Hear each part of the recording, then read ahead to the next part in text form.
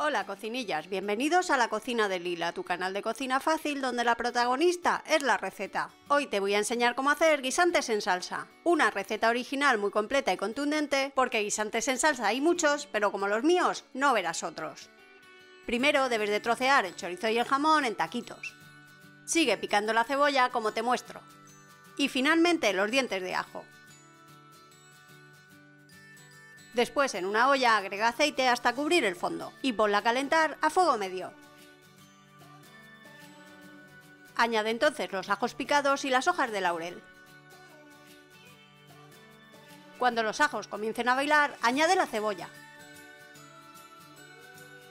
Recuerda que al final del vídeo te dejo la lista de ingredientes y cantidades de esta receta. Cocínala hasta que esté bien pochada. Entonces añade las guindillas mientras remueves el sofrito. Después agrega el jamón, el chorizo y rehoga todo un par de minutos. Continúa añadiendo el tomate frito y remueve hasta integrarlo.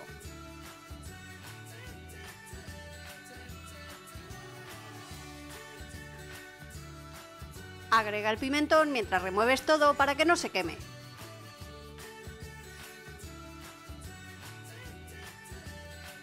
De inmediato añade el coñac y déjalo reducir hasta que el alcohol se evapore por completo.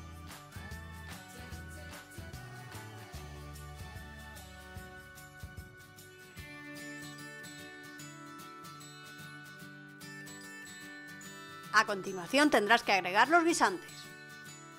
Estos deben estar previamente lavados. Y recuerda descongelarlos antes si los que vas a utilizar estuvieran congelados.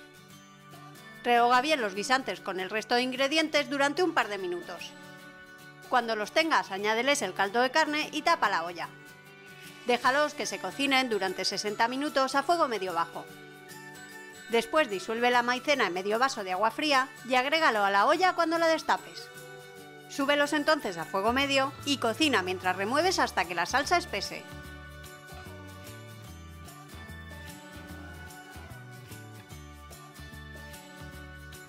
Entonces debes apartar del fuego tus guisantes en salsa y ya podrías servirlos.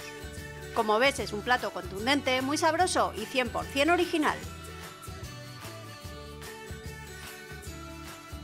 Ahora dime en los comentarios desde dónde estás viendo esta videoreceta. Recuerda que tienes esta y muchas más recetas disponibles en mi sitio web lacocinadelila.com. Si esta receta te ha gustado, compártela en tus redes sociales y no olvides suscribirte a mi canal si aún no lo has hecho y activar la campanita para que te pueda avisar cuando suba una nueva receta.